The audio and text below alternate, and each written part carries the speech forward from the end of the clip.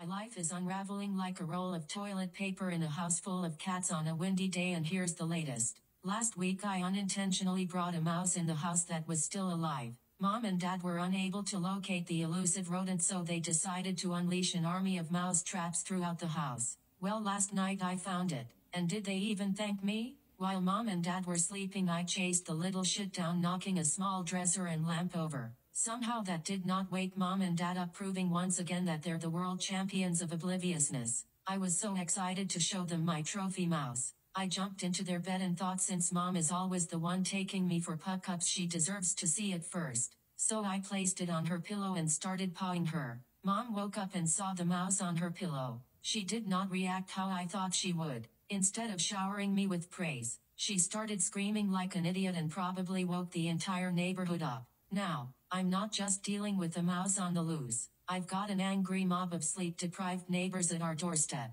ready to petition against the noisy feline terrorist. Thanks, Mom, for turning my moment of glory into a neighborhood-wide wake-up call. Why do you always have to be so damn dramatic and ruin everything?